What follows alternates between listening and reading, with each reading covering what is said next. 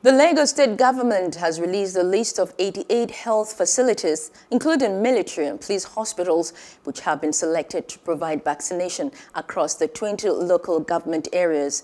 In a statement on Tuesday, the Commissioner for Health, Professor Akin Abayomi, said vaccination can only be obtained at any of the 88 accredited facilities listed. He warned that vaccination outside of these locations in Lagos State is highly prohibited and will attract heavy sanctions through regulatory agencies. The Commissioner said the vaccination will be conducted in 4 phases, while Phase 1 is for healthcare workers, COVID-19 response team, port of entry, staff, laboratory network, judiciary, military, police, other security agencies, petrol station workers, teachers, press and other frontline workers.